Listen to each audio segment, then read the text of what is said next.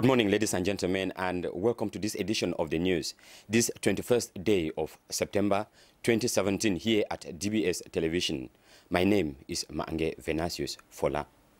Yesterday marked 60 years since Cameroon was officially admitted as a full member of the United Nations. In the following paper, Philip Sote situates the policy of Cameroon as a member of the UN. His report.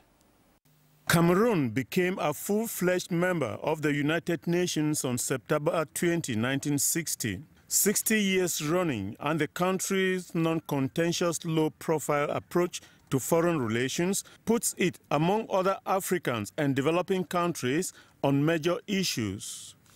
Cameroon supports the principles of non-interference in the affairs of other countries and increased assistance to developing countries. As an active participant in the United Nations these 60 years, where its voting record demonstrates its commitment to causes like international peacekeeping, the rule of law, environmental protection, and third world economic development, Cameroon has remained consistent in these principles. Principles that in concrete terms have been demonstrated by the sending of peacekeeping troops to conflict zones around the globe, the latest being the Central African Republic crisis. Concrete terms as demonstrated by the peaceful resolution of the Bakassi conflict pitting Cameroon and Nigeria. Concrete terms in environmental protection as evidenced by the country's participation at the last Earth Summit that took place in France. But when the country's territorial integrity is threatened, it also seeks international collaboration, like the Boko Haram insurgency in the northern tip of the country, where a joint multinational force was created, grouping Cameroon, Chad, Nigeria, and Niger. UN structures in Cameroon include the United Nations Fund for Population Activities, UNESCO, the United Nations Development Programme, the United Nations Information Center, in addition to a host of other international organizations like the WWF, the IITA, the Institute for Demographic Research, and the International Red Cross, among others. These organizations and international bodies, including the numerous diplomatic missions, puts Cameroon's relations with the United Nations at a privileged position among the 193 member states and 2 non-member observer states of the Holy See and Palestine. The death of an inmate in the Bafoussam Central Prison is said to have provoked a stand-up between the prisoners and forces of law and order. It took the intervention of the West Regional Governor to bring the situation to order, as Jallo Buba tells us. An unfortunate incident paralyzes the Bafoussam Central Prison Tuesday, September 19 during the early hours of the day. An attempt to escape by inmates resulted to the shooting to death a prisoner named P.N. Nana Patrick, who some sources claim to be mentally deranged. The prisoners confiscated his corpse and refused handing it to the authority, leading to a serious standoff between them and the forces of law and order. The killing of the inmates provoked the remaining prisoners to use the incident to voice out their poor living conditions. It should be noted that there are said to be over 800 prisoners within the prison. It is equally alleged that many inmates sustained injuries during the standoff, but according to the governor of the West Region, our Fonka Augustine, his personal intervention helped brought the situation to normal. Stand-up between inmates and the forces of law and order is not new in the country. It is high time, therefore, the prison administration seek for the root causes of such problems and provide them with lasting solutions. A word for a wise is sufficient, Jallo. The Cameroon Subcontracting and Partnership Exchange, dubbed BSTP Cameroon, continues enhancing the activities of small and medium-sized enterprises and links them to major companies. Within the framework of its Traditional Suppliers Day held yesterday in Douala, emphasis was on the petroleum sector, which has a lot of potentialities. Williams Amo took interest on the objectives of the platform that was created 5 years ago by the government of Cameroon. His report. Referred to as a reservoir of opportunities for Cameroonian industries, the Cameroon Subcontracting and Partnership Exchange, with French acronym BSTP Cameroon, continues linking small and medium-sized enterprises with major national and international companies. Yeah, somebody like me, it's important because I've never, first of all, learned about BSTP first. And secondly, it makes me understand that there's a bank in which we can come in and give our information, and we are known because it's very difficult to approach some of these companies fiscally. Rather, if you go through this BSP, I think it is the best approach. I really congratulate the government for doing that. It's very important for us to have relationships, professional relationships with other Cameroonian structures, and thanks to BSTP, we have the opportunity to do that in an easy way, because they have the opportunity to present to us different companies that can provide the different services and products that we need in our company. This Center for Information and Development on Subcontracting Activities builds the capacities of small and medium-sized enterprises within the framework of the Traditional Suppliers Day for the benefit of its members. The experience I've gotten here is that you specialize and do what you know best. You don't have to say that because you are a contractor, I'm doing civil, I'm supplying, I'm doing no. You need to have a specialty, well experienced, so that when you do something, it's the best of it. Aside the generally appreciated objectives of BSTP Cameroon, amongst which is providing relevant information on business opportunities with major national and international enterprises to growing industries, the 5-year-old structure goes further to greatly reduce or totally eradicate some of the challenges small and medium-sized enterprises usually encounter. You know, our system, at times you pick a project, let's say 50 million, and the interest behind, under the bench becomes a problem. And then secondly, they always doubt us if are you really capable. Then the third problem is finance. How do you finance these projects? The banks are not always very ready to finance if you don't have this big collateral. So we find ourselves stretching our hands to areas that are not good. Where you go, you have more interest. For example, in Jangi groups, we meet big sponsors like individuals, and they'll give you money and get a lot of interest. Which that's the problem we are facing. But if not, having the project of still generally is a big logical. BSTP Cameroon has been created by the government of Cameroon with a joint public-private committee of 14 members for a convergence of concerted actions. We talk tourism news, high taxes, urban disorder and inhygienic conditions, amongst others in the city of Douala, are said to be major setbacks to the tourism sector despite its numerous sites. This observation was made yesterday by the regional delegate of tourism as inhabitants joined in commemorating the 38th edition of World Tourism Day. Folan Mituke reports. Cameroon is known to be one of the countries in Africa and one of the world with rich touristic attractions.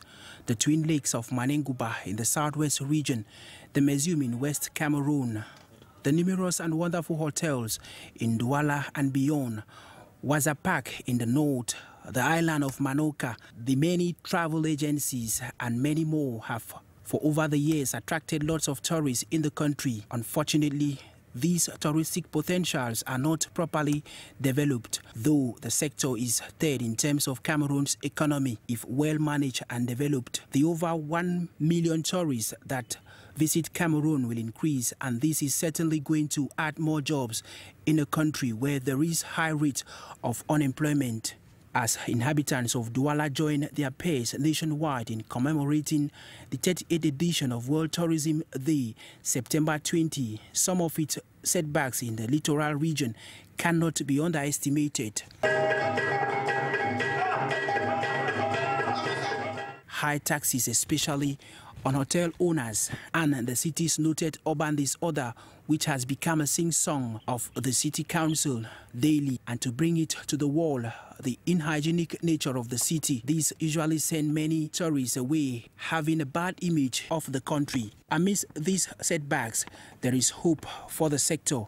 We are organizing this event to celebrate the Tourism World Day, and we want to promote, we want to develop the tourist sites and to develop the partnership between the persons working in this domain. That is our main objective, and we want to give to the littoral region an image which is very, very beautiful because the region is very rich in potentiality and touristic potentialities. The much talk of developing this sector has for over the years been on discussion table. This is the time for it as Cameroon prepares to host the biggest African football jamboree and its 2035 emergent program. Urban disorder in the city of Douala, as we heard in that tourism report, is experienced in various forms. The following paper focuses on hidden road signs as another phase of urban disorder in our city. Route signs and signals are means through which road users are informed on how to make use of the road. It could signal a turn, a direction, permission to overtake, zebra crossing, or speed limit. A violation of just one route sign could lead to grave consequences. As one drives along the streets of Douala, one may be tempted to conclude that these signs have little or no impact on road users. Like this warning note prohibiting any commercial activity along the road, Cameroonians have seemed to be unable to respond to such instructions. Or in this other fascinating one, drivers are advised that as they struggle to dodge pedestrians along the overcrowded roads, they should try to throw an eye on rooftops, for some other signs are found on top of some roofs. Some are already serving as notice boards for enterprises or institutions, while others have been twisted to permit a wall of a building to be erected. If one were to be permitted to think aloud, one would ask if this is the result of lack of civic responsibility on the part of some Cameroonians, or the company that constructed these roads decided to place these signs as hidden as they are. This old woman attests that she has been selling in this place before the road was constructed. When I came here, there was no tar road. I have been selling here to date. This road sign was placed behind me here while selling. The road sign came after us, although we do not have the date at hand. To this user, these hidden road signs are a problem to them. They are unable to identify where they are allowed to stop. This has been the source of conflict between bike riders and municipal police officers who often impound their motorcycles. Laws, like someone said, may not be conducive for us, but because they are laws, we are obliged to respect them. The authorities in charge of this city have failed to realize that these signs are of no use any longer in most of our streets. If urgent action is not taken, then we should prepare for an urgent action when disaster will strike as a result of the negligence or non-respect of these road signs.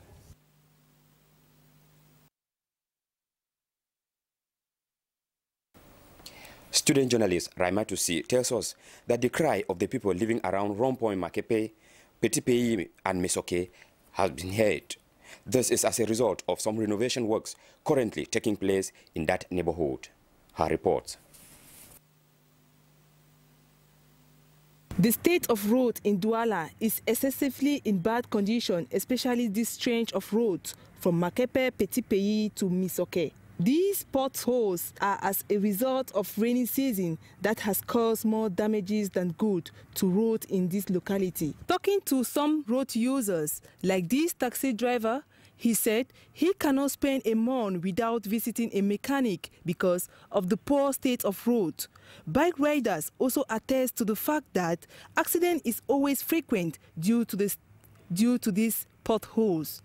these potholes are covered by water, as one can say, a lake in the middle of a city. It is for this reason that the mayor of Douala 5, His Majesty Gustave Ebanda, has thought it wise to repair these potholes for the ease movement of road users. As for him, roads are essential infrastructure that support social and economic development. In order for the work to go smoothly, the construction teams must extract water from the hole so as to ease reparation. The right treatment of the right road at the right time is the aim of the construction team as they go about the task of repairing roads throughout the city.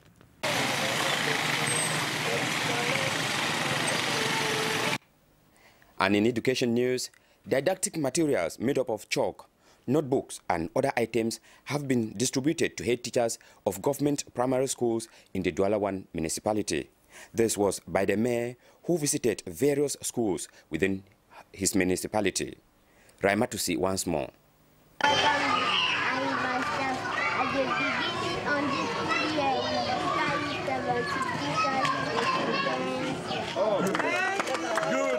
The mayor of Douala 1 received a warm welcome from 6 primary schools in his council area as they received didactic materials like bags, pens, chalks, among others.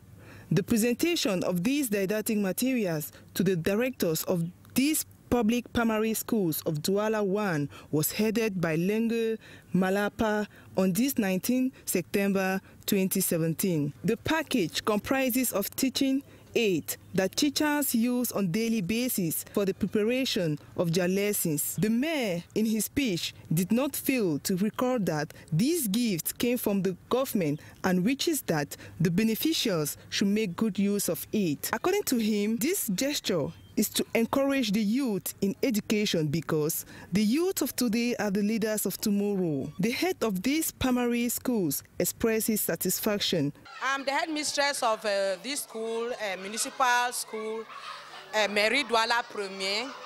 We welcome the Honorable Mayor today. He has come to offer the didactic materials for the children. We thank him very much because each year he provides didactic materials for the children.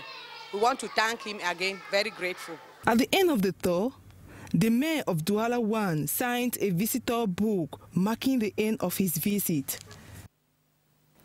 It is on that note, ladies and gentlemen, that we come to the end of this edition of the news. Keep watching program here at DBS Television. We will be back tomorrow for what would have made news. Have a blessed day.